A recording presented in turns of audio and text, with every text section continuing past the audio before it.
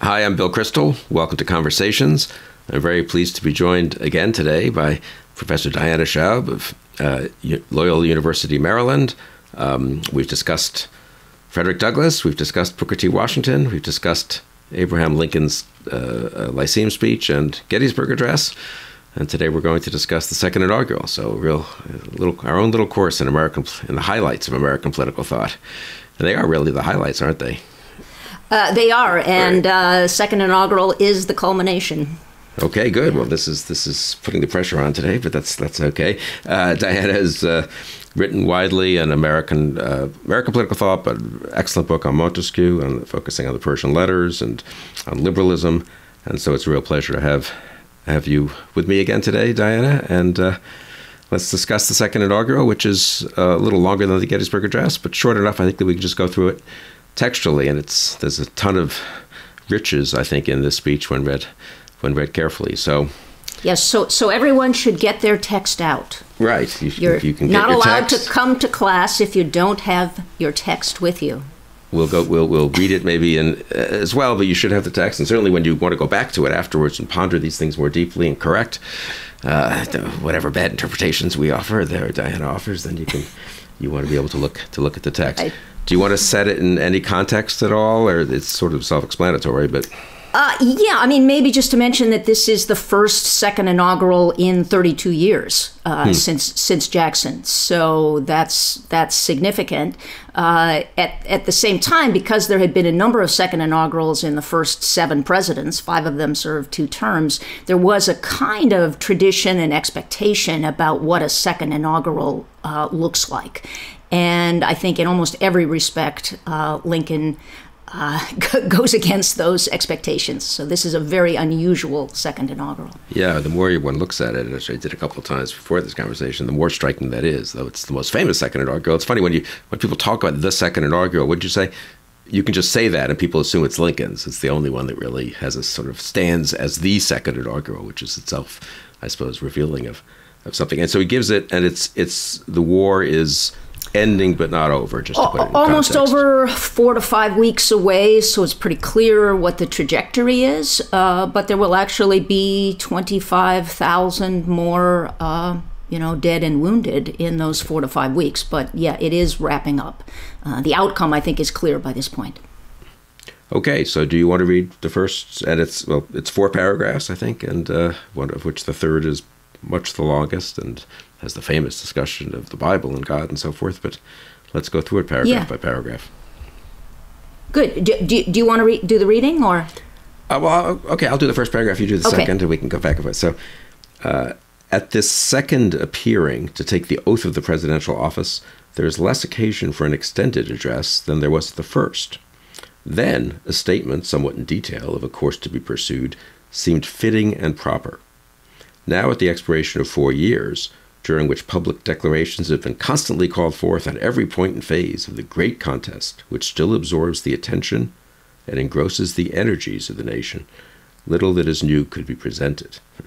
The progress of our arms, upon which all else chiefly depends, is as well known to the public as to myself, and it is, I trust, reasonably satisfactory and encouraging to all. With high hope for the future, no prediction in regard to it is ventured. So the only common element here to inaugurals is, I think, the focus on the oath. And that's true of, every inaugural you can cite. And it was certainly true of his first inaugural, where he began the speech talking about the oath and virtually ended the speech talking about the oath.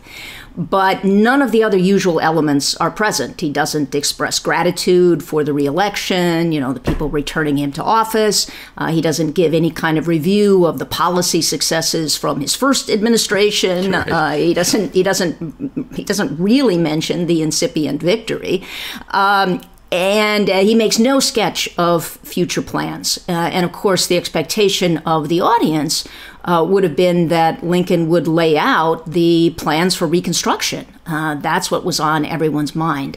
And he doesn't do that. So somehow what he does in this speech is a necessary, perhaps prerequisite to laying out the plans for Reconstruction, which he never, of course, fully gets a chance to do. But yeah, I think so. I mean, we do get that very last public address from him where he will say more about the actual concrete plans for reinstituting the, the national authority.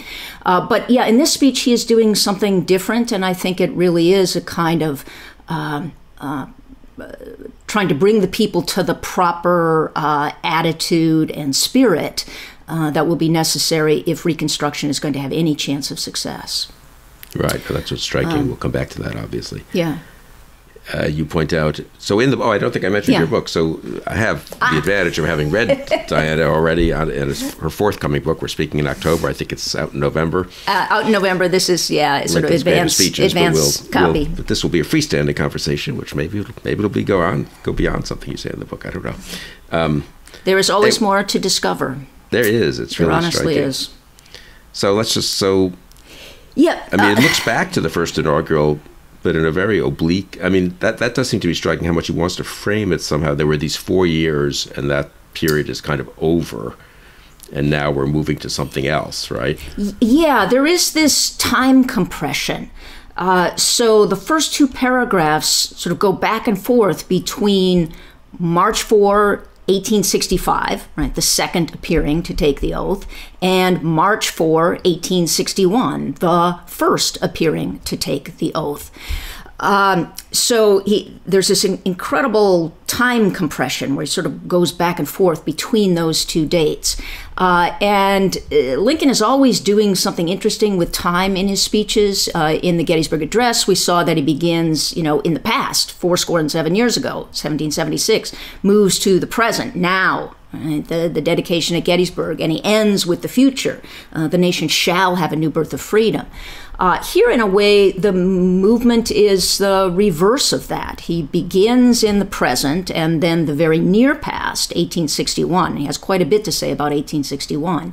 And then, towards the end of the speech, he goes back into the remote past.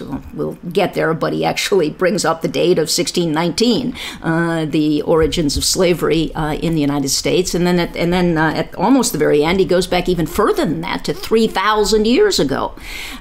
So I think this speech is a kind of archaeology, an attempt to figure out the real cause of the war, and it involves this archaeological kind of unearthing endeavor. But he begins with this second appearing. I think we need to say something just about the oddity of that formulation. Many commentators have noted the absence of any kind of gloating or glorying in this speech. And I think the clearest indication of that is the way in which Lincoln suppresses himself. He just presses himself out of view. And he does that grammatically. And it is sometimes at the cost, actually, of proper grammar. You can see it in the final sentence of the first paragraph. With high hope for the future, I make no prediction. That is actually a dangling modifier. No prediction cannot have high hope for the future. He doesn't say, I make no prediction. It's right, he doesn't say that. Right, no prediction is ventured. Yeah. Right, everybody's got the text in front of them, so they can see there's no I there, and there should be an I there. Right. This is his second inaugural. It's his oath-taking, and yet he basically refuses to use the first-person pronoun. It is slipped in only in that little parenthetical about the progress of our arms being, I trust, reasonably satisfactory. So he really, there's this studied avoidance of self-reference. And it's actually very difficult to pull off, given that it is his oath-taking. Right? Even in that first sentence, you might have expected him to say, at this second appearing to take the oath of the presidential office, I find that there is less occasion for an extended address. It also leads to the passive voice, which is, I'm sure you tell your students, avoid the passive voice, and it's a very passive voice first paragraph. Lincoln does it all the time to great effect. So I think this is already an indication that there is something very unique and odd going on in this speech. And his initial focus is actually on the difference in length between the first inaugural and the second inaugural. Right? He's saying, I'm going to speak very briefly. He's alerting people to that. He says in 1861, Fuller's speech was fitting and proper. Now, this is also, I think, terrific, shows his care. There are only two places in his writings where he uses the phrase fitting and proper. First time is in the Gettysburg Address, when he says that the dedication of the cemetery is altogether fitting and proper. And then here, in speaking of the first inaugural, he says that longer speech was fitting and proper. So in fact, what I think he has done is he has managed to link the three major presidential addresses together. So he's linked the first inaugural and the second inaugural by this comment about the length of the speeches, and then he's put in these phrases from the Gettysburg Address, fitting and proper, and then also the use of little that is new could be presented. It's a kind of echo of the world will little note nor long remember, also from Gettysburg. So he's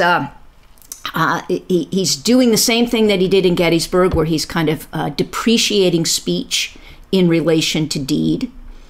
And he's saying that what matters is what the soldiers are doing, right? In the Gettysburg Address, it's what the brave men did. Here, it's the progress of our arms. It also seems that, we'll get to this more later. It does seem this has to be read in conjunction ultimately with Gettysburg, because it's somehow I don't know if it's a correction, commentary, adds an addition to Gettysburg somehow, but very much a different spirit, I would say. Kind of almost cutting against might be too strong, but very, as you say, the order is different, but also the overall thrust of it is quite different from Gettysburg. Yeah, Gettysburg, as I understand it, is a war speech. It's about maintaining war morale and bringing about the victory. And this is a peace speech, and he is actually refusing to celebrate the victory. Yeah, that's good. And Gettysburg begins with 7 years ago, so vaguely biblical, and goes right to, ends up in the present and the future, new birth of freedom, and kind of a assertive statement of what can be accomplished. This is sort of the opposite, right? It begins in the present, as used the 4 years instead of 4 years, and 7 years ago, but ends up in this deep reflection on the Bible and what God wills and so forth. Although I guess I do see, I attach some significance to that phrase, under God, from the Gettysburg Address. So I think there is already this thought that somehow the nation has to be understood as under divine providence. And in both speeches, they certainly end with an emphasis on human agency. So while there is this long theological explanation of the meaning of the war in the second inaugural, the ending is, let us strive on, right? That's an imperative, let us strive on. And it's actually parallel to the Gettysburg's address, that we hear, highly resolve. So both of those speeches involve a kind of call to human action. That's good. Yeah. But maybe with different emphasis or different... Yeah. Anything else in this first paragraph? Well, of course, there's always tons that we could do, but we do need to move on. So let's But I would just say one other thing. You make this point in the book, so I'm stealing this from you, but he says the progress of our arms is reasonably satisfactory and encouraging to all. But who is that all? Presumably our friends in the South are not encouraged by this. So, but it's the beginning of a repeated use of all, which you can talk about more when we get to the next paragraph, I guess. Yeah. It's maybe just worth saying all is the most frequently used word in the speech. It occurs 10 times. And you're right that the who is included within the all shifts as the speech unfolds. So in the first reference to all, it is only the Unionists. Right? They're the only ones who could take heart from the progress of our arms. So at that point, the all is limited to those in favor of the Union. But as we go through the speech, we'll see that the all expands. So that's another indication, I think, of what he's up to here. And I suppose the no prediction, just one of the things that just strikes me now, in regard to the future is venture, it is of a piece with a certain kind of modesty about what we can know, right? Which very much is a theme of later in the third paragraph, the discussion of God has his own purposes and so forth. Yeah, it might be worth mentioning a letter that Lincoln wrote, a very short letter he wrote to Thurlow Weed a week or so after the second inaugural. Weed had written to him praising the speech, and he said, thank you for the compliment. Everybody likes a compliment. And then he points out that he thinks the speech was not immediately popular. People were puzzled by it. Why didn't he tell us what his plans for the future are? Weed or he Lincoln? No, he Lincoln says it was not, he says, the feeling is not immediately popular. But he says, I think it will wear as well as anything I've ever written. So Lincoln believes this is his greatest speech. And then he goes on to say, he says, I think everybody ought to kind of humor me in the giving of this account. Because if there's any humiliation involved in it, it falls primarily on myself. So that's interesting that he describes the speech as involving his own humiliation.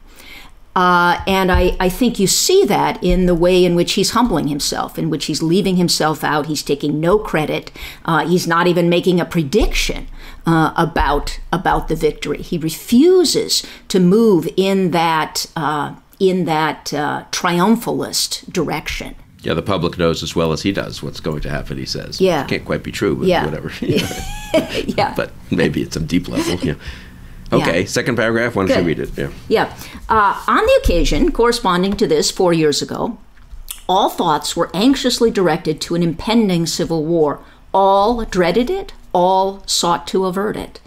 While the inaugural address was being delivered from this place, devoted altogether to saving the Union without war, insurgent agents were in the city seeking to destroy it without war, seeking to dissolve the Union and divide effects by negotiation. Both parties deprecated war, but one of them would make war rather than let the nation survive, and the other would accept war rather than let it perish.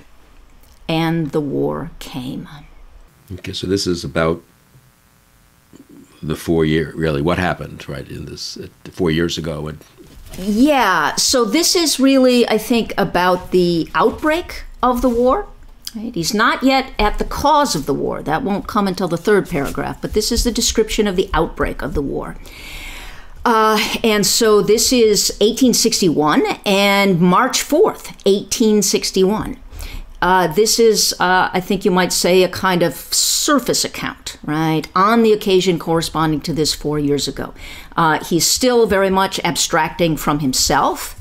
The focus is on the all, right? All were anxious, all dreaded war, all sought to avert war.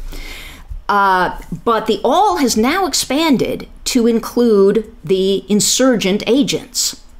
All right, those who were in the city on that day, presumably just a handful of people who were trying to carry out these negotiations that would give the South what it wanted, would allow for secession without war. So, I mean, again, it's a really remarkable account. He says there were two parties, right? And they were operating from this place and the city. Right? So he's really localizing the conflict in Washington, D.C. Again, I think there's a kind of unclarity about who those are who are devoted altogether to saving the Union. As he says, it's while the inaugural address was being delivered from this place. So what is this place? Is it actually a description of Lincoln himself? The place he occupied as he delivered the address, the east portico of the Capitol, as he delivered the first inaugural? Or does it also include Congress, which at that point, remember, would have been an overwhelmingly Republican Congress? 7 states had already seceded from the Union. Their representatives were not present. So it might mean the government, right? That's the party that is devoted altogether to saving the Union without war. And then you have this handful of insurgent agents. Then I think there's a kind of expansion when he moves to both parties.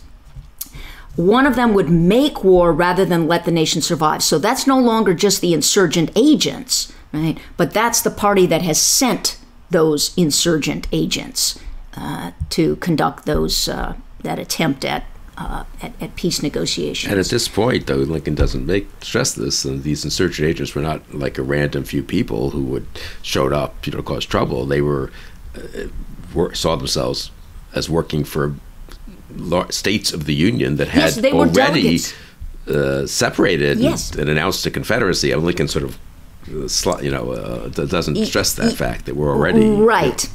Yeah, so he doesn't draw attention to the states or the seceded states. Right? It's these insurgent agents, and then it's this expansion to both parties, right? Those who would make war. So I think by the end of the paragraph, you have the two parties. You have the party that's set on the extinction of the nation, and you have the party that's set on the preservation of the nation. And as I see it, 4 points emerge here. No one wanted war, right? So there were no belligerents. There were no warmongers. Right? Nobody wanted war. Second, the conflict was over the Union, whether the Union would be destroyed or saved. Right? He puts those words in italics, saving the Union or destroying it. Third, the war was a consequence of human actions and human choices. Both parties valued something more than they valued avoiding war. They wanted to avoid war, but they valued something else more. And then fourth, the war can't be understood as a mistake or an accident. The war had a logic, and the war came.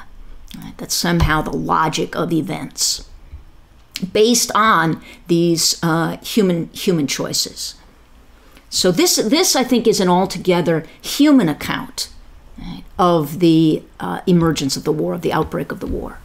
Yeah, that's what struck me. The first two paragraphs of the speech that is so famous for its later discussion of mysteries of the Almighty and the biblical quotes and so forth.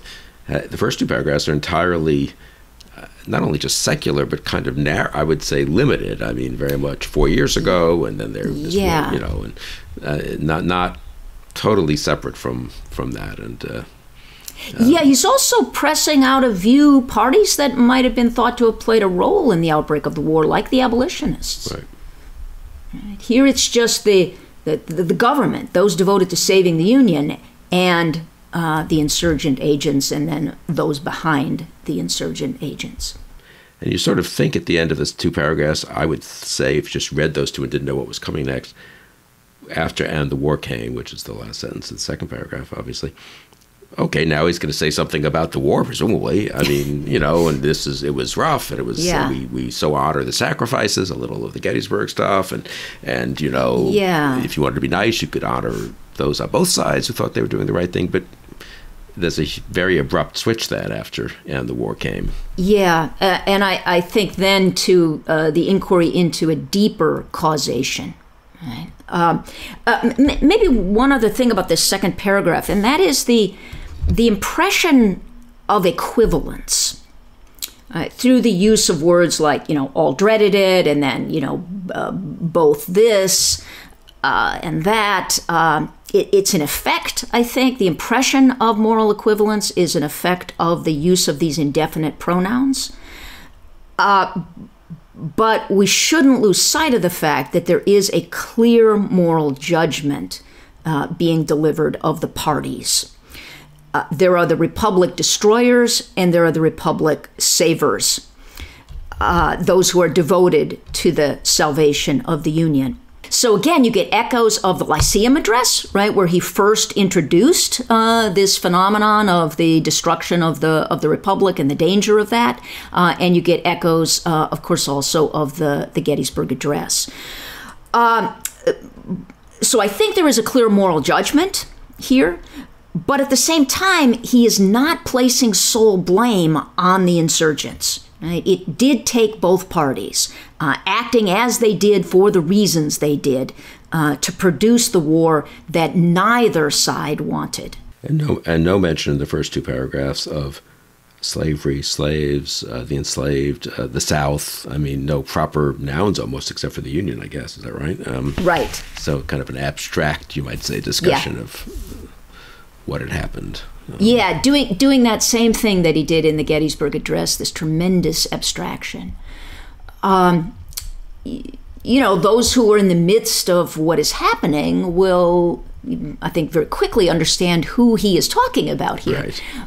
But I think it has to do with the avoidance of blame, or the downplaying of blame, or the shifting of blame. We'll see what that shifts to in the third paragraph. Okay, so should we get to the third, yes. the longest to, paragraph? So say a word about that, and then we can go through it in sections, perhaps. Okay. It's maybe just worth saying something about the structure here. So we've got these two opening paragraphs. Each of them is 5 sentences, and then you have this very, very long third paragraph. It's 15 sentences. And I think there are certain places at which he could have broken it into more paragraphs. Probably the most likely place, the sentence that everyone focuses on, the kind of fulcrum of the address, is really at the halfway point. If you just do a word count in the address, the Almighty has his own purposes. If you were to split it there, you would have 10 sentences in the first half of the third paragraph and 5 sentences in the second half of the third paragraph. But I think there's also an argument for splitting it a little bit earlier, and that's with the introduction of religion. Religion is going to become the theme of this third paragraph, and that begins with the sentence, both read the same Bible and pray to the same God. So that's the moment at which religion is introduced. So you could also split the paragraph there. Then you'd have, I think it's 7 sentences in the first half of the paragraph and 8 in the second half. So if we... I guess we could maybe, why don't we read through to that, both read the same Bible. Let's stop there and just do those first. Okay, I can do that. And that is also a change, as you point out in the book, a change of tense. We go from the past tense. So in that respect, the first part of this last paragraph feels like it's more of a continuation in some ways of those first 2 paragraphs. It's still focused on what happened. And then we get to the present tense, both read the same Bible. Okay, so the third paragraph begins, 1/8 of the whole population were colored slaves, not distributed generally over the Union, but localized in the southern part of it. These slaves constituted a peculiar and powerful interest. All knew that this interest was somehow the cause of the war. To strengthen, perpetuate, and extend this interest was the object for which the insurgents would rend the Union, even by war, while the government claimed no right to do more than to restrict the territorial enlargement of it. Neither party expected for the war the magnitude or the duration which it has already attained. Neither anticipated that the cause of the conflict might cease with, or even before, the conflict itself should cease. Each looked for an easier triumph and a result less fundamental and astounding. Yeah. So I think the really remarkable thing here is the description of the slaves as belonging to the whole.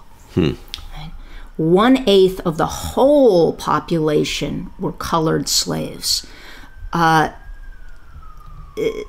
So I think this is the beginning of racial reconciliation, that he considers the slaves to be part of the whole. And in fact, they were part of the whole even while they were slaves.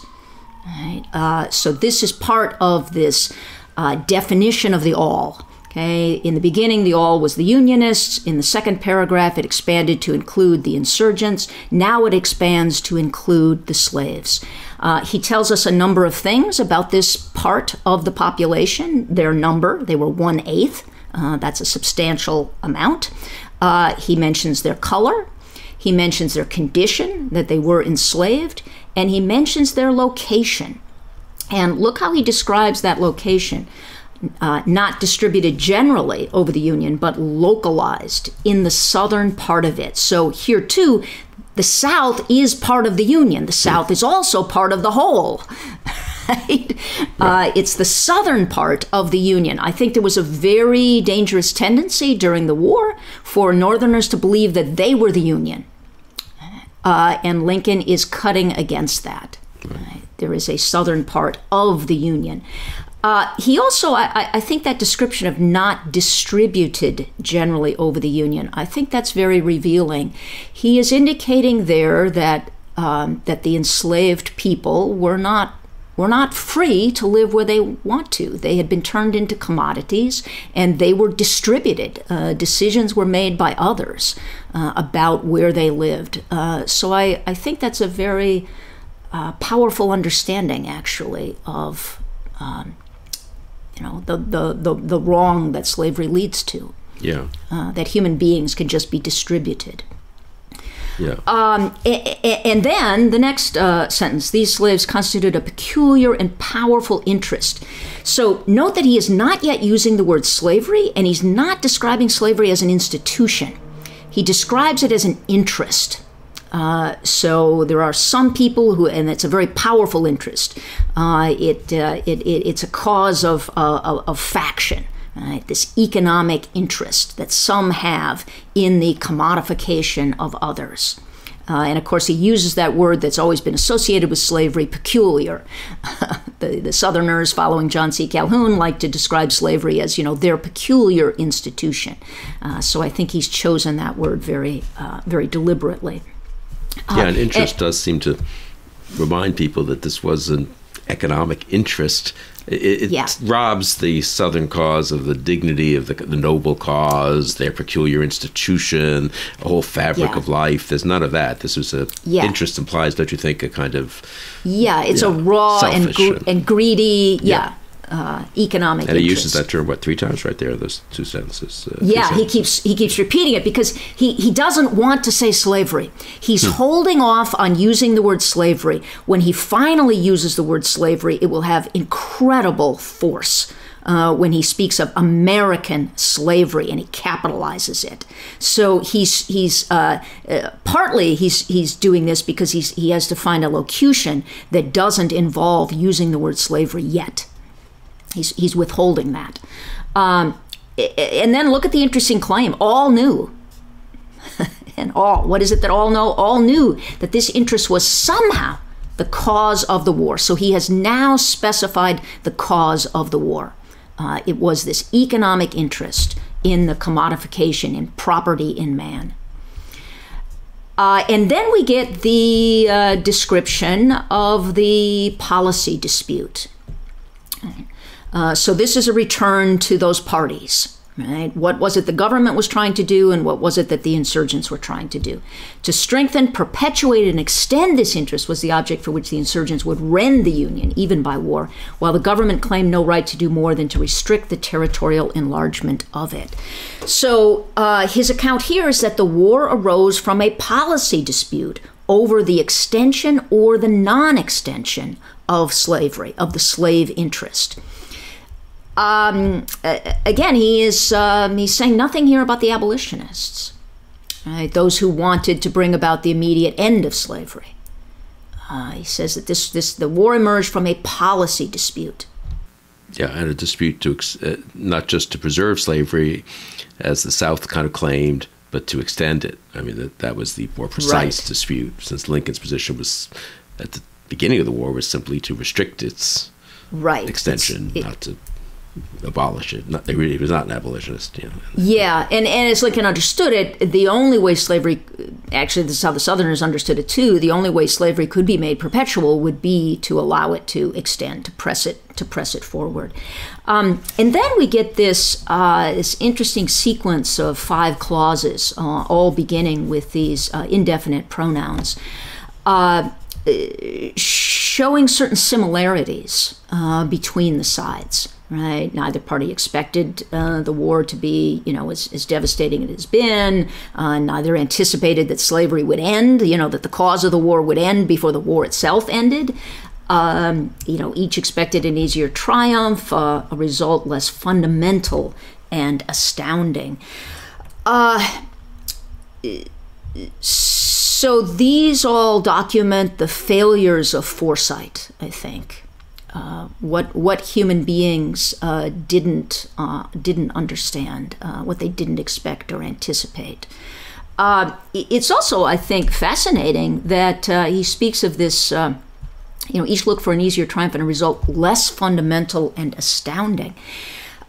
He's basically saying that the abolition of slavery is more fundamental and astounding than a Confederate victory would have been. And here he is going beyond, I think, the Gettysburg Address.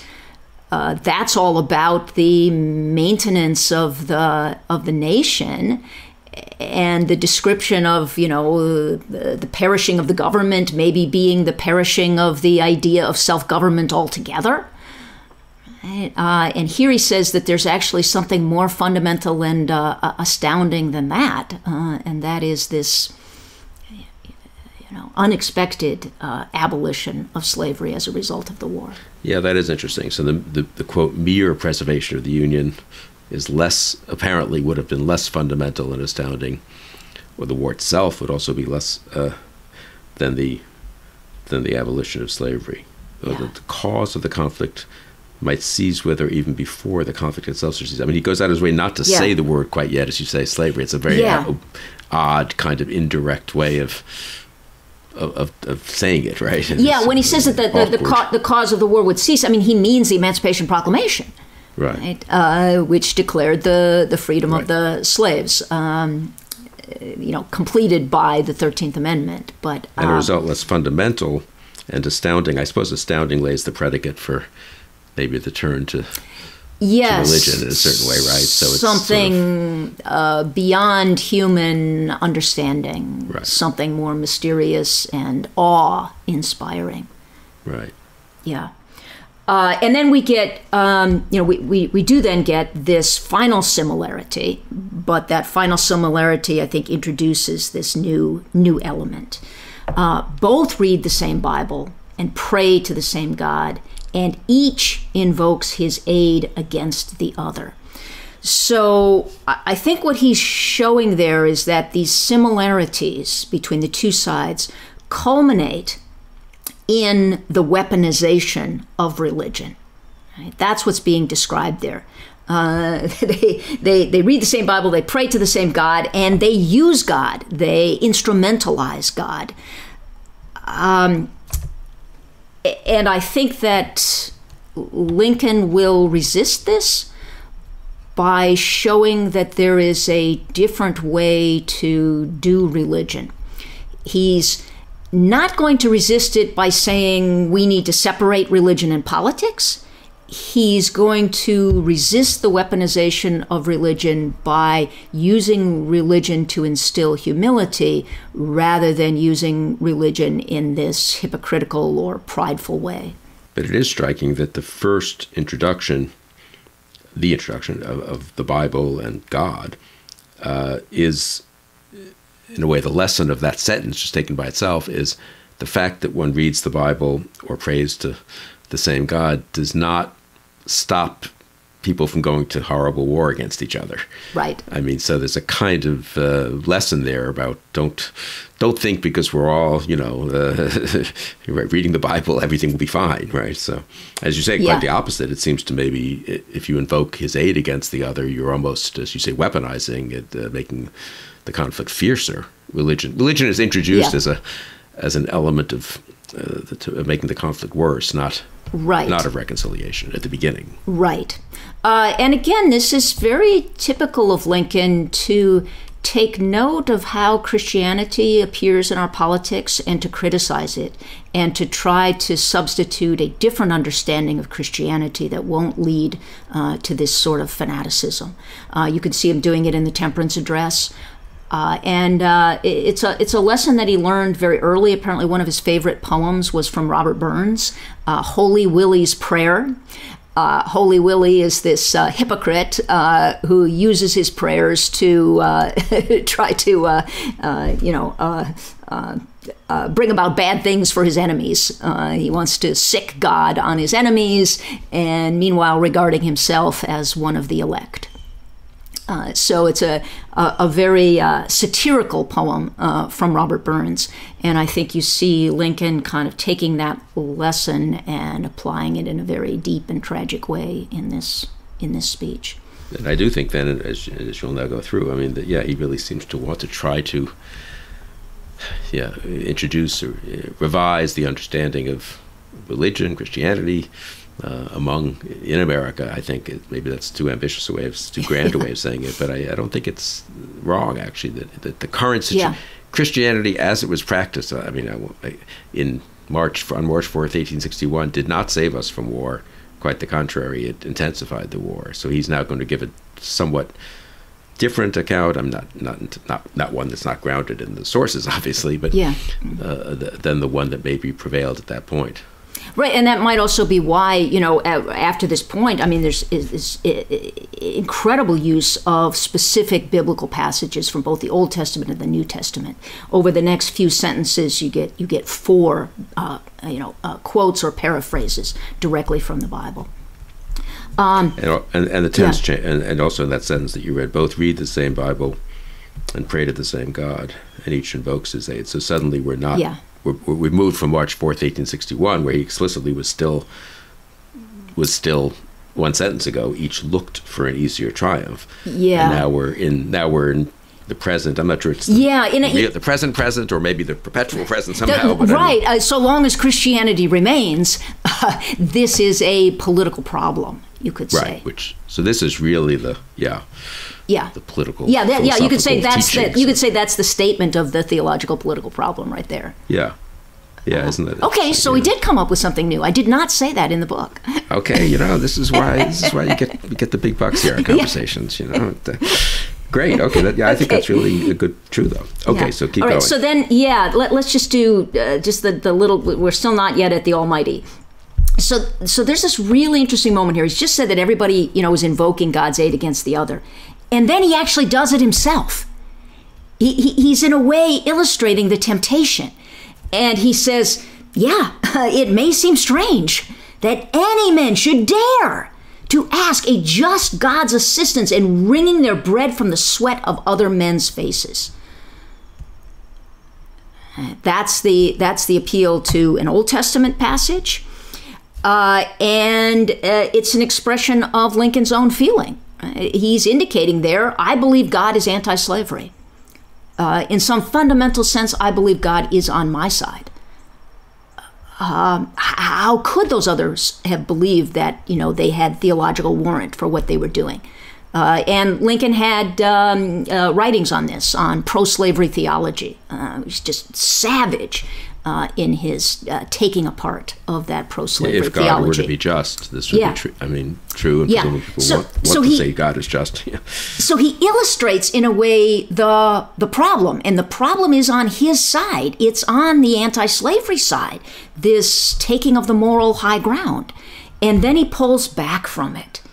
And he says, basing himself on the New Testament, let us judge not, that we be not judged. So he, in a way, tries to illustrate the movement that has to be made by the anti-slavery side. In other words, one of the biggest problems after the war is going to be Northern arrogance, Northern vindictiveness, the feeling that the South, the treasonous South, the slaveholding South should be held responsible for what the nation has gone through, for all of that death and destruction. And that feeling was incredibly strong in the North.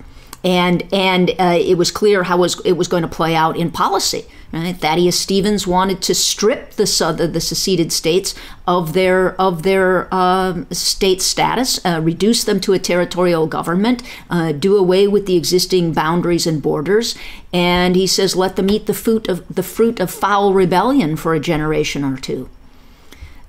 So Lincoln here, I think, is administering a check to, particularly to his own side in the war.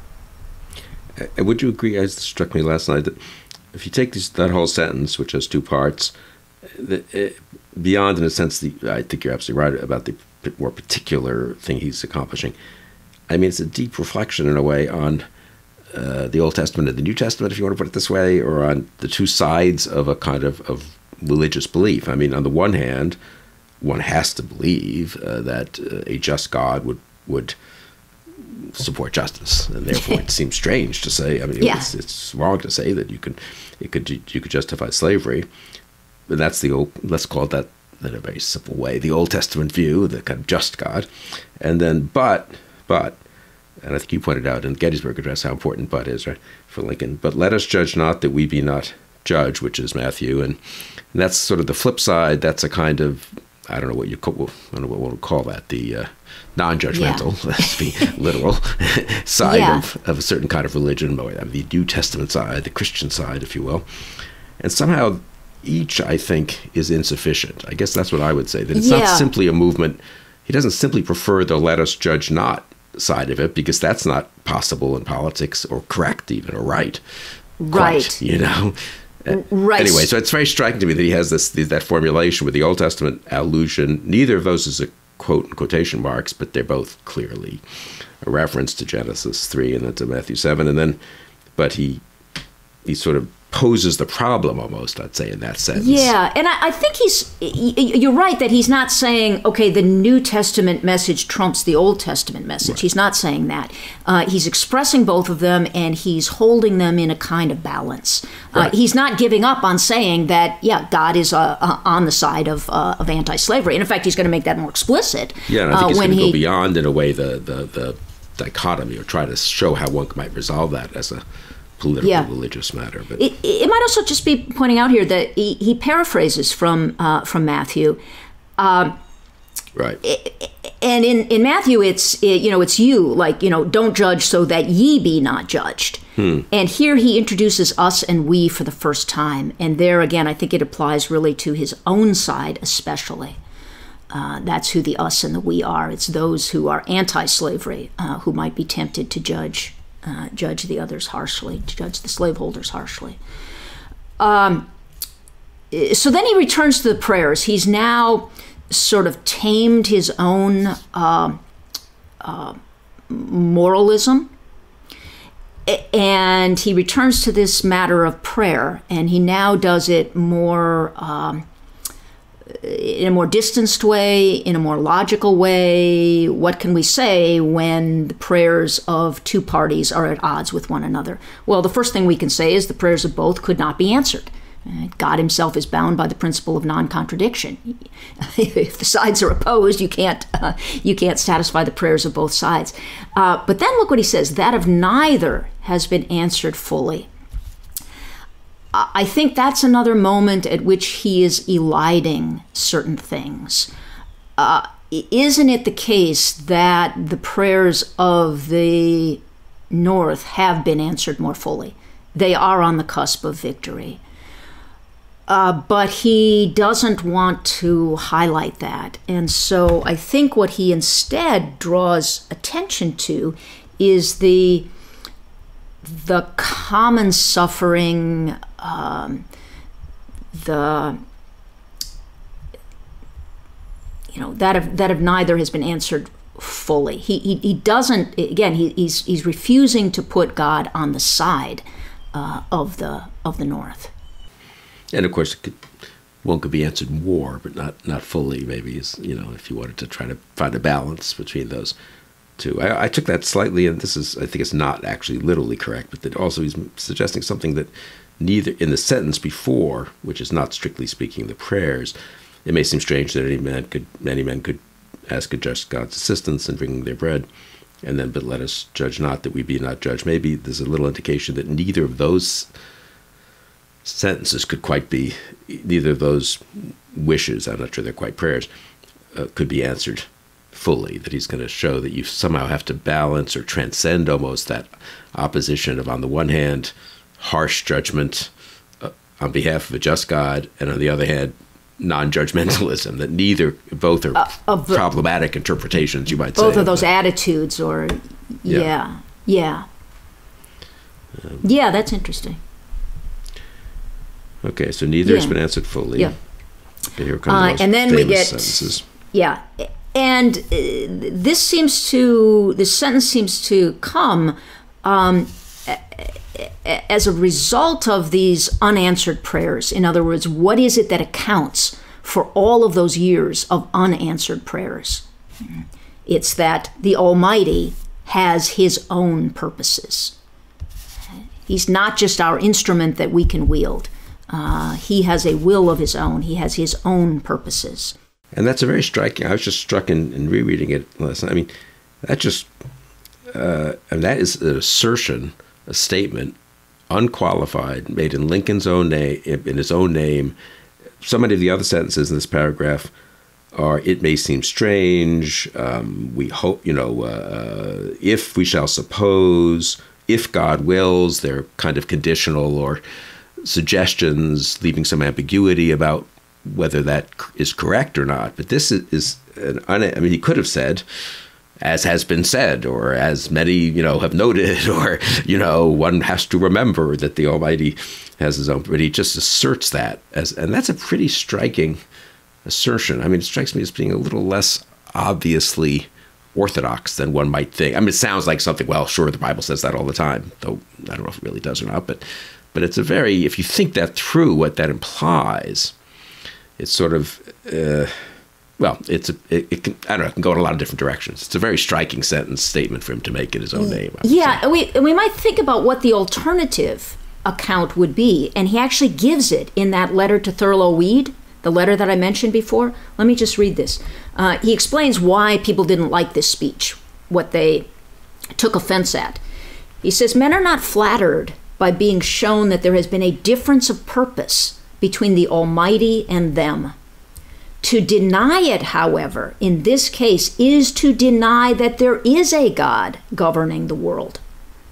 So you either have this divine possibility where the Almighty has his own purposes and he was working in the world throughout the Civil War, or there's an atheistic possibility. There is no God. And he says, it's a truth which I thought needed to be told. And I thought others could afford for me to tell it. Oh, that's nice, yeah. But in the category of, leaving aside the atheistic possibility, it could be that the Almighty has his own purposes, which we do not know, or which are inaccessible to us. Or it could be, and I think the Bible has both in different times, actually, or it can be the Almighty has his own purposes, which we can sort of divine, as long as we're careful not to just ascribe to him our purposes. But those are both left open at this point, I think. Right, but I mean, he will, I think, indicate that the Almighty has his own purposes. So the initial suggestion is we had our purposes and they weren't in accord with the Almighty's. But the Almighty's purposes are somewhat mysterious, but the next few sentences, I think, move in the direction of saying the long duration of the war and what happened, the fact that the slaves were freed, all of that leads us now in hindsight to be able to discern what those purposes were. Or hope to, yes. Hope to discern. Or you could say, he also gives a formulation of that in the very last paragraph, with firmness in the right as God gives us to see the right. That doesn't mean God gives us perfect vision, right? It seems to be an indication that our knowledge, it never fully accords with God's knowledge. We somehow have to believe both that there are these purposes, that we can sort of discern them, but we can't be overconfident about that, because then we would fall into the first trap of just, as you said, weaponizing sort of the Bible or religion on one side, right? So it's it's a tough balance, you might say, yeah. Okay, so the Almighty has his own purposes, that's asserted, and then we get a quotation, right? Direct quotation, yes. Verbatim. Woe unto the world because of offenses, for it must needs be that offenses come. But woe to that man by whom the offense cometh. So this is human sinfulness. Yeah. But I mean, it does raise all these deep questions that many theologians have spent volumes discussing, which is, it's both a clarification but also a paradox. On the one hand, these offenses have to come, so you can't, how can you blame us? If God wants them to come, what are we supposed to do about it? So it's a kind of, predestination sort of thing and all this, and then, but woe to the man, nonetheless. I think it raises the whole paradox of holding people accountable for their actions when there's an omnipotent and omniscient God. Yeah, I guess I read that a little differently. It must needs be that offenses come. I guess I see this as, this is part of the providence of God, because God's creation involves the creation of a being with free will.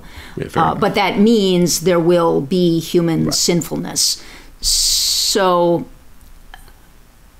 well, that's anyway, that's my way of solving it. Solving the problem. maybe, yeah, that's fair enough. Maybe that's too good. easily, but and then we get the longest sentence of the speech. If we shall suppose that American slavery is one of those offenses which, in the providence of God, must needs come, but which, having continued through his appointed time, he now wills to remove, and that he gives to both North and South this terrible war as the woe due to those by whom the offense came, shall we discern therein any departure from those divine attributes which the believers in a living God always ascribe to him? That is an incredibly complex sentence. It, I think, is the sentence in which he offers the theological interpretation of the meaning of the Civil War. And to put it more simply, the war is explained as the blood price for the national sin of slavery. And we can note a number of things about this. Note that he says American slavery. So he now uses slavery for the first time. And it's American slavery. It's not Southern slavery. It's not African slavery. It's American slavery. The whole nation shares in this. The war is given to both sides. And so the woe due to those by whom the offense came, the offense was a national transgression. And then, this is an if, right? If we shall suppose, this is a supposition, this is a hypothetical. He doesn't say he knows this to be true. You're right that he was very assertive in saying the Almighty has his own purposes, but he's not assertive here. And I think part of the reason is that really would cross a kind of bright line between politics and religion. So he offers this as a supposition, and then that supposition leads to a question. Right. If this is true, if this is what God is up to, would this in any way depart from our understanding of the nature of God, a just God, an all-powerful God, an all-knowing God, a living God, a living God, which he capitalizes, as you point out. Yeah, it's not capitalized actually in the King James Bible, the word living. So and he's very familiar with the phrase. It's used repeatedly in the King James, but he capitalizes it. So you have American slavery and a living God. Yeah, this longest sentence is a question. That is interesting, right? And so the kind of the very heart of it is, you could argue, the second inaugural isn't a statement; it's a question. Yeah. It is a question that I think he assumes or believes most Americans will answer in the affirmative. In other words, this does accord. He invites us to say, yeah, right. God would punish all of us for this. Right. I think he literally or strictly, one could answer it the other way. He doesn't rule that out exactly, but the answer to the shall we discern any departure which from those divine attributes which the believers in a living God always ascribe to him, could be answered, I suppose, that we do see some departure, and in fact some people on both sides would say yes, it's a departure. That God certainly couldn't have intended all this horrible bloodshed. You make this point in the book, and people die who were totally innocent of slavery, of slavery, people who were children and great-grandchildren of the people who brought the enslaved over, and so forth. So right. It's not why does this generation bear, the full responsibility for American slavery, and why do all of these non-slaveholders, all of those fighting on the Union side are non-slaveholders, most of those fighting on the Southern side are non-slaveholders, right. They're poor whites. So one, I suppose, could challenge the justice of what is being done. He leaves it as a question, but as you say, the question invites the positive answer. And then there's the believers in a living God, which does, who knows what his own belief was, but it certainly distances him as if we shall suppose, that's presumably includes Lincoln, and that he doesn't say here, from which we believers in the living God always ascribe to him. He doesn't necessarily include himself in that category of the believers in a living Leaves God. it just ambiguous. Well, not ambiguous. She just doesn't say one way or the other. That really is amazing. But I do think he's very serious that the nation needs to embrace this interpretation of the war as a kind of precondition for forward movement, both on the problems of the sectional divide and the problem of the racial divide. So that's the predicate in a way for sound reconstruction. Yeah. In that respect, the speech has to come before. And it is the material that is offered for Lincoln to work with by the nature of the people that he's dealing with. Right. It also suggests what would be, maybe in Lincoln's view, a healthier or politically healthier, maybe truer also, view of the Bible or of religion or of God. This kind of neither the militarizing of it on the one side, so to speak, or the who's to judge on the other, but this much more complex. Actually, here what's happening is we need to recognize ourselves as being judged. Mm-hmm. Right? We're not going to judge. We're going to recognize that we have been judged, that's good. as a nation. And then you get this a kind of digression, I think. And this is a rhyming sentence. I've never really liked this sentence. I find the rhyme irritating. Fondly do we hope, fervently do we pray that this mighty scourge of war may speedily pass away. It's sort of, how do people react if they perceive that this is what God is doing? Well, we pray for it to end. Right? So he is here back with kind of the human perspective on this. We just want the war to end. But I do believe that this represents a step forward. If you look at what's been done with prayer in this speech, earlier the prayers were prayers against the other side, right? Praying for their defeat, praying against other human beings.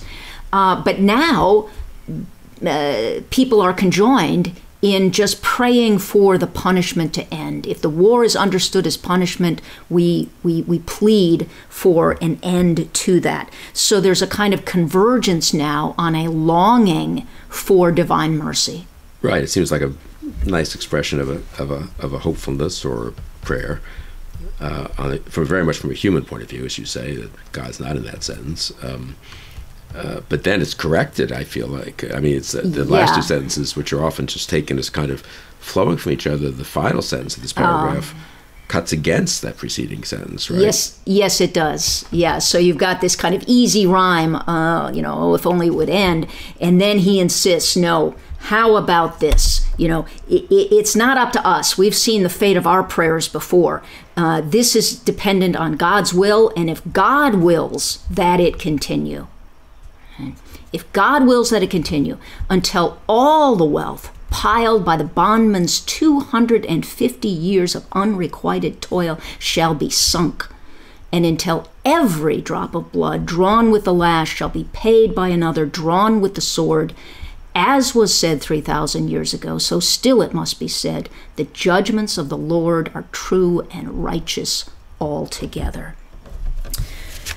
So this, I think, is a vision of eye for eye divine reparations. Right? The war is a scourge, and that scourge might continue until it equals what was extracted by the literal scourge of the lash. Right? How much treasure must be sunk? How much blood must be shed? And the way he determines to answer that, it's a kind of accounting problem, right? The way he answers it is to go back 250 years to the origin date of American slavery. If you do the math, there is always math involved in every Lincoln speech, right? 7 years ago, you do the math there, you get to 1776. You do the math here, and you get to 1619. or thereabouts. You get to 1615, right? So it's 1865 minus 250 years is 1615. Lincoln had read early American historians who talked about the significance of this date. William Grimshaw put it between the years of 1616 and 1619.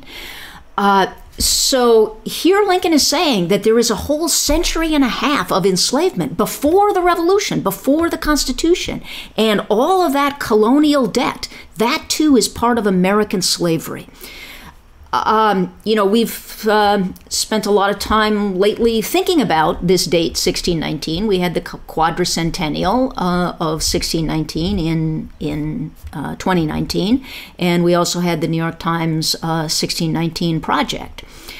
The argument that I make in the book is that Lincoln's second inaugural is the original and better 1619 project.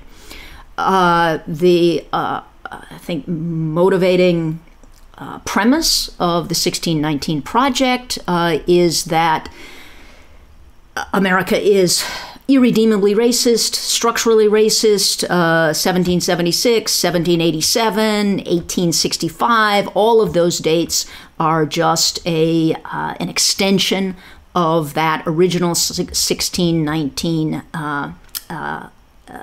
sin. Right, into the American future. The folks at the 1619 Project understand even the 13th Amendment in this way. Right? The 13th Amendment was not freedom for the slaves; it was the origins of the carceral state, right? because an exception was made that people could be sentenced to labor, if criminally convicted. So. The reason I think that Lincoln's 1619 project is better is because he understands the significance of this date. He understands the wrong of American slavery, but he believes that 1776 was the antithesis of 1619. Right there, you'd go back to the Gettysburg Address to see how he understands what was accomplished in 1776. The nation conceived in liberty and dedicated to equality. The Constitution in 1787 had certain pragmatic compromises, but it was anti-slavery in principle. Lincoln is very sincere, I think, in arguing that the Constitution is anti-slavery in principle. And so Lincoln is trying to help us understand the relationship between these significant American dates. What's going on is a kind of contest between slavery and freedom. And this is a contest that has been present throughout American history and has now achieved a new denouement with the end of American slavery through. And here in this speech, he says this is owing to God. Yeah. And so in that, it is kind of his 1619 project. It's a bit of a correction, I would say, to the impression one might have from Gettysburg that, 1776, blank slate, liberty and, conceived in liberty and so forth. And, right. And now we have a new birth of freedom. And, and this is a little bit complicates the story. Yeah, that's right. In other words, there is a much longer lasting legacy that has to be confronted. And of course, he's aware of this already in the speeches from the 1850s when he talks about, why didn't the founders just do away with slavery? Well, that's because there was already this pre-existing institution. So that's not actually a new thought, but I think at this moment of Reconstruction, he is freshly aware of the dilemmas of the future. You've now addressed slavery to an extent by abolishing American slavery, but you haven't yet addressed the racial problem. And I do believe that this interpretation that he offers of the war is that it's addressed to the various audiences out there. It's addressed to Northerners and their temptation, which will be towards arrogance and vindictiveness towards the South. It's addressed to the Southern problem, which is going to be Southern resentment, sectional resentment, lost cause romanticism, and also backlash against blacks and resistance to any further steps towards the civic incorporation of the black population. And I believe it is addressed to the new black citizens as well. There's a danger there also. There is a danger of rage, justified rage at the injustice of the past and the continuing injustice in the present, and a danger of retaliation or alienation on their part. So I think that this interpretation gives something, promises something to each of those audiences, and provides a foundation on which human charity can become possible. So you can't get to that final paragraph, with malice toward none, with charity for all, without this kind of ground clearing interpretation of the meaning of the war. But the ground clearing, I would say, I think that's really excellent, but it's also, it's a construction of a new sort of edifice for understanding it, as you show, and it's a complicated edifice. I would just say that the task he's put before himself and his successors is a complicated one. On the one hand, we have to accept that this perhaps was God's will. On the other hand, we can't be too much interested in retribution. On the other hand, we can't just move on and pretend nothing happened and no problem here either. And in that respect, he's somewhat sympathetic to some of the 1619 Project kind of implications, you might say. So he's asking for a kind of public civil religion, or religious religion, I guess, that is a pretty complicated task for citizenry to take forward. I mean, and of course, we've shown how complicated it is in the century and a half since, I suppose, Yeah, he's not tidying this up. He's not saying, okay, now all done. We've recognized our national transgression, we've apologized, and we can move on. What he does say is, let us strive on. There will be human striving in the future. But as the foundation for that striving, we have to have some sort of common understanding about what this was all about. Yeah, that's interesting. And I guess I want to stress this point about divine reparations as, in a way, something that he is offering for blacks. And I think it was why he was so interested in Frederick Douglass's reaction to this speech. At the reception afterwards, Douglass was there. There's an interesting backstory there about how difficult it was for him to gain entrance, but he does eventually gain entrance. To the White House. And to the White House, at the reception afterwards. He was also at the speech itself. And Lincoln greets him by saying, "You're the man I want to see. I want to know what you thought of it. Your opinion is the one that matters most to me." And Douglass says, "Mr. President, that was a sacred effort." And in every speech afterwards that Douglass gave where he mentions Lincoln, he quotes that sentence, that divine reparations sentence. "Every drop of blood drawn with the lash shall be repaid by another drawn with the sword." So I think Douglass understood what was being offered there. He often described black freedom as blood-bought freedom. And there is a statement there that God was on the side of the slave all along. It took him a long time to vindicate the slaves. And so there's a sort of lesson about patience. There's a lesson about gratitude for freedom when it comes. And I think there is a kind of lesson about mercy. So in one sense, the picture is a pretty horrific one, right? Every drop of blood drawn with the lash has to be repaid with another drawn with the sword. God might do that. God would be just if he did that. And yet, the war is almost over. God is actually not going to exact that eye for an eye justice. God is merciful. And it's in a kind of recognition of that I think Lincoln hopes that human beings will imitate that mercy, that they will find it in their hearts to be merciful also. And that is a message to everyone, but it's also, I think, a particular message to blacks, and that is making a very high civic demand on them. Yeah. And in terms of the religious teaching, as it were, he's sort of corrected, but he's taken the Almighty has his own purposes, and now says, quotes the Psalm, the judgments of the Lord are true and righteous altogether. So he has his own purposes in timing, you might say, and in how much pain he's going to put everyone through.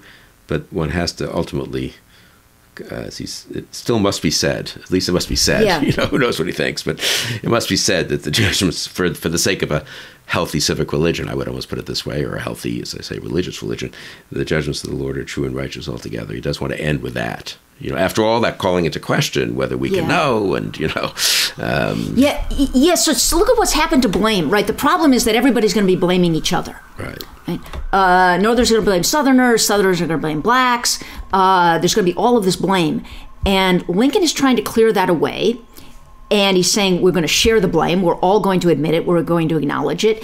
And then in a certain sense, we can blame God. Also, because he's the one doing it. But then in the end, we can't blame him either, right? Because what he's doing is just and righteous.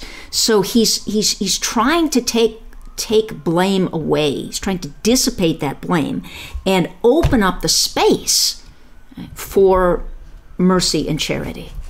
Okay, which leads us to the last paragraph. You said you sort of would always slightly dislike the little fondly do we hope, fervently do we pray. Yeah.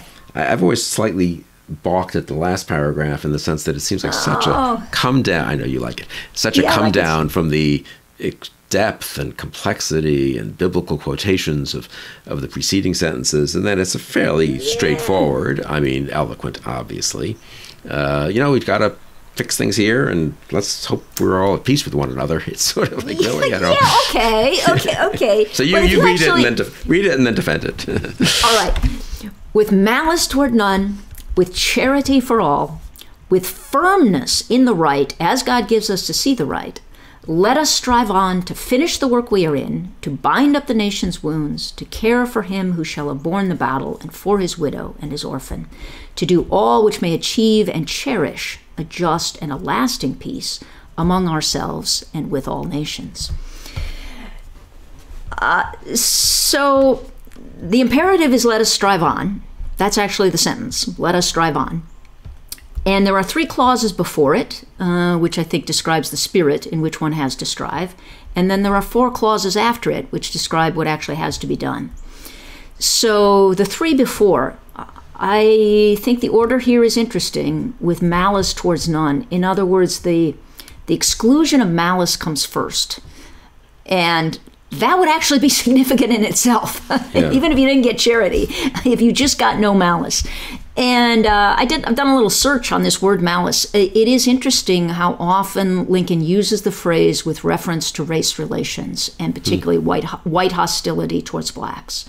So I think that, again, he's thinking about the racial problem there, the sectional problem as well, but very much the racial problem. With malice toward none, with charity for all. Of course, there he's using one of the Christian virtues. You'd have to think about what he's doing there. We saw him in the Lyceum address calling for reverence, using a religious concept with a political application. Is he doing the same thing here? Is it a kind of political appropriation of religious language, or is he actually calling for the Christian virtue of charity? I think that's a real question. And then the one that I think not enough attention is paid to, with firmness in the right, as God gives us to see the right. So there he's indicating, when he earlier said, let us judge not, that we be not judged, he's not taking away human judgment altogether, right? We have to act with firmness in the right as God gives us to see it. We have to use our human judgment. We have to use human prudence. But it always has to be held in this balance. We always have to be aware that our judgment is not perfect, our vision is not perfect. There has to be a kind of humility in the exercise. There has to be both firmness and humility in the exercise of human judgment. Okay, that's good. So we strive to finish the work we are in. Yes. Yeah, I take it that the work we are in actually means the war. Yeah. The war is not over yet. Right. And there he's echoing the language of the Gettysburg Address again. So we've got to win, right? Charity is the work of the victor, even though he's downplaying victory here. We do still have to win the war. Let us finish the work we are in. And then you turn to the reconciliation, the truth and justice reconciliation project. To bind up the nation's wounds. Here again, he's echoing language that he's used before. Think back to the Lyceum Address, the very end of the Lyceum Address. He spoke about the wounds of the revolutionary generation, that generation that was passing from the scene. And there, the wounds had a salutary effect because they reminded of the revolution and that fight for liberty and equality. But now, these wounds have to be healed. They have to be bound up. These wounds are emblematic of civil strife, of civil war. Right? So the wounds are not just the literal wounds, although it does include that. I mean, think of all of those amputees after the war. But it's metaphorical wounds. It's spiritual wounds. Well, the nation's wounds, but then he gets to the amputees in the next clause, really. Yeah. So the nation has been damaged by this civil war. That has to be bound up. And then this care, right? So you've got charity, you've got care, you've got cherishing, all of these words that are kind of a piece. To care for him who shall have borne the battle, it's the veterans, and for his widow and his orphan. Again, a kind of echo of biblical language about widows and orphans. The widows and the orphans are emblematic of human vulnerability altogether. And his focus is there. And again, I just want to add what we know about what Lincoln has done right around this time. He has extended widows' benefits to the common law marriages that slaves had. Those marriages were not legally recognized, and when Lincoln became aware of that injustice, that these black women were not eligible for war benefits, he stepped in and had that rectified legislatively. So that those women would be cared for. So this care here, again, is all inclusive, blacks and whites. Care for his widow and his orphan, and then to do all which may achieve and cherish. That's such an interesting word. You don't usually think of, to cherish peace, right? Not just to achieve it or maintain it, but to cherish it, to cherish a just and a lasting peace, a particular kind of peace. A lasting peace among ourselves and with all nations. So here you see him bringing the use of the word all to its sort of full fruition. First paragraph, it was just the Unionists. Second paragraph, it expanded to include the insurgents. Third paragraph, it expands to include the slaves and all of their stolen labor. And then in the final paragraph, it's charity for all, doing all, and then all nations, that global expansion at the end, which you saw also in the Gettysburg Address, so that government of, by, and for the people shall not perish from the earth. But I think, don't you think a little bit of, I was struck also by the contrast with Gettysburg, which has such a high, this is the new birth of freedom, and this is the test of whether a nation so constituted, can survive. And then, as you say, at the end, government of, well, not at the end, but government of, by, and for the people. Whereas here, there's a kind of attempt, I think, having gone to the heights of the religious question, to remind us that, look, in the human sphere, peace is really, it's not he could have said, defend freedom or, something, new birth. He could have had new birth of freedom in there, and he doesn't, I think, quite conspicuously. It's more, it's implied, I'd say, in that third paragraph, but it's a somewhat prosaic almost ending, you might say, Well, I guess I would say transcendent, but... Okay. Well, just and lasting peace. I guess it's not just peace. I do think it's important that that it's not peace at any cost. Yes, I agree. Right. It's a just peace and a lasting one, and maybe only a just peace can be a lasting one. Right, and maybe peace implies a little more than just non-conflict. I think that's true in the Jewish tradition. Certainly, shalom. It's a higher concept than merely literal, let's not go to war in the near future. So, and in fact, he's already raised the possibility that what he said, the wars happen, right? Wars can't come, and maybe they will again. I mean, so it's but I mean, I think it's pretty easy to see not easy. I mean, the more practical political American post 1865 agenda of that last paragraph, and that's how people take it correctly. I think trying to think about it in context of the preceding paragraph is I've always found just a little hard to figure out in a sense, but I guess just again with the binding of the wounds, which also has vague Christian imagery, but on the other hand, it's also it's extremely humanitarian and good thing to do. I don't want to sound, but it's not. It's a more civil care of our fellow citizens. It's not, again, a call to greatness, if you want. That's what I guess. What's always struck me about the end of the second inaugural.